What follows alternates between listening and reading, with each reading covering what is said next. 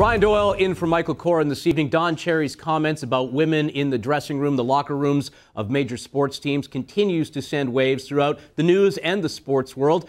And for more on this, Joe Warmington, who had an opportunity, Toronto Sun columnist, to speak with Don Cherry. Listen, I'm not a fan of Don Cherry. I don't like the guy. I think he's a bit of a windbag. I think he's a relic from yesteryear. I'm not sure Don Cherry, though, would think that those were insults. He might take them as compliments. In fact, he even told you that he's a bit of a redneck.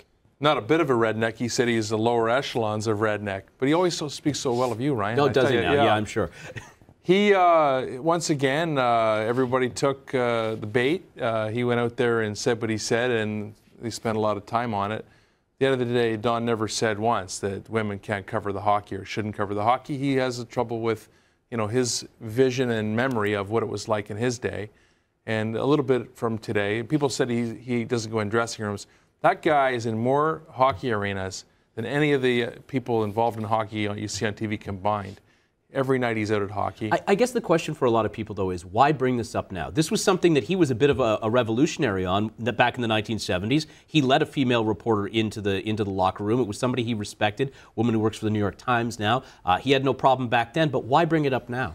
It was over the Duncan Keith comments, and basically, he saw that as Duncan Keith's bad behavior, and he feels that some of the players take advantage, as he said, of it. It somehow got flipped around onto the female reporters, which was not his point. And I think I clarified that in my column, which you can read on TorontoSun.com. This is not a new issue, and you've been a reporter. You've covered a whole bunch of different beats over time. You look back to the 1978, I would believe it was, when the New York Yankees had a bit of an issue with one of their reporters, Sports Illustrated reporter Melissa Lutke. She had to go all the way to take the MLB to court over that. Then you fast forward to Lisa Olson back in 1990. She was a female reporter with the New England Patriots team, with Boston Globe, I think. New England Patriots was her beat, and she had all sorts of bad things done to her. She was basically sexually harassed in the locker room with players putting their genitals where they shouldn't be and doing this kind of thing. How much of this is a problem with the players themselves, and how much is it having the reporters there that are female?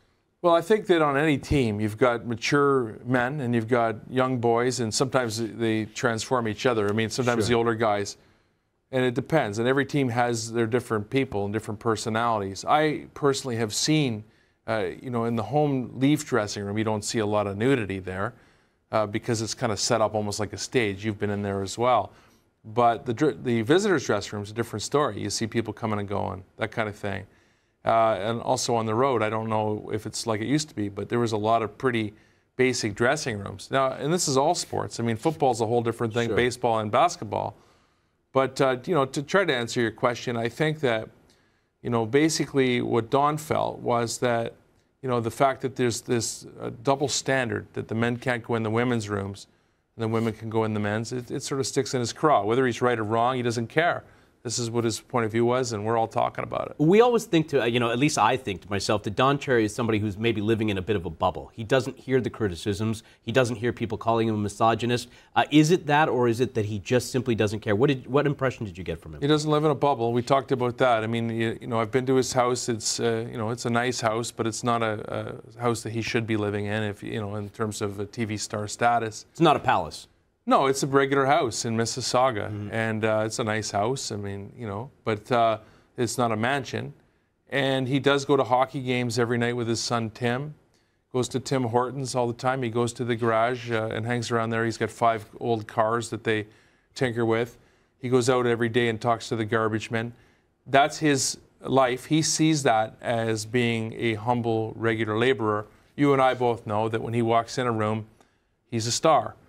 And we don't have that happen to us. When we walk into a room, you've got to work the room. Sure. He doesn't have to do that. So you're right. In that sense, I don't know whether he completely understands that, he is Don Cherry. I doubt he sits at the back of the plane or, stands in lines, although he really does see himself as that regular working man, and that's what he's trying to convey here. And I think that he legitimately has earned some of that. Now, the CBC decided not to reprimand him in any way, shape, or form. Did you get the sense from him that he has free license, free reign as to what he can say when he's standing there with Ron MacLean on Hockey Night in Canada every Saturday night? Well, I got two parts to that. I don't think he thinks he has free reign. I don't think he said anything wrong that could get him fired.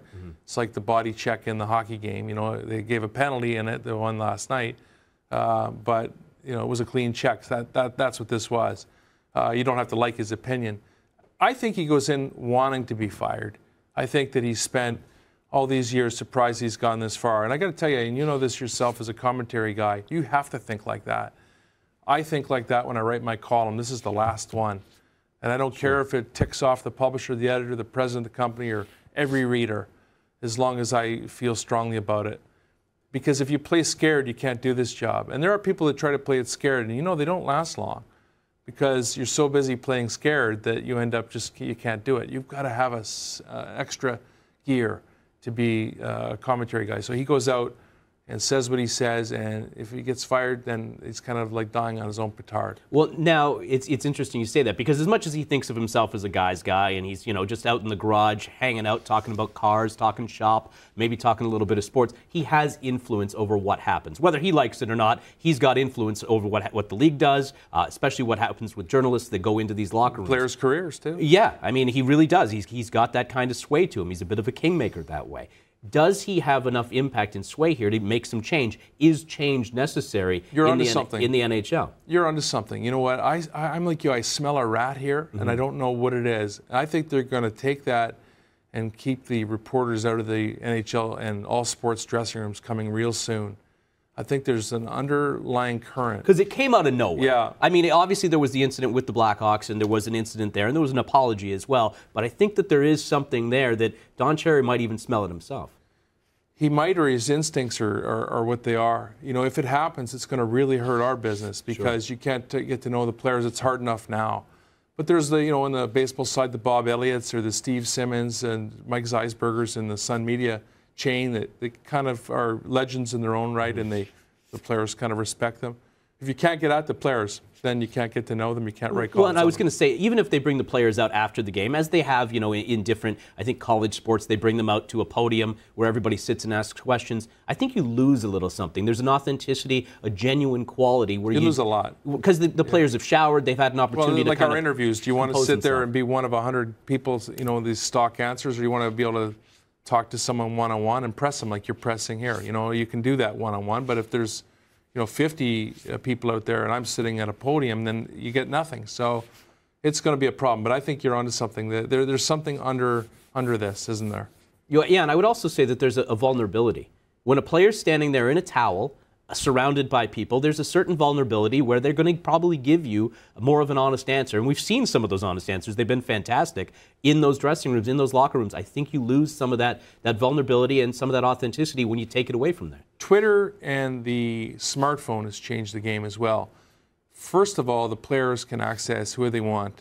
They can even put out their own tweets. I follow Cherry, I follow Nazem Kadri, Dion Phaneuf, all these people, I follow them on Twitter. And if they have something to say, they can say it on there and not have to have a news conference. The other thing is that the players are cognizant of all these cameras on these phones.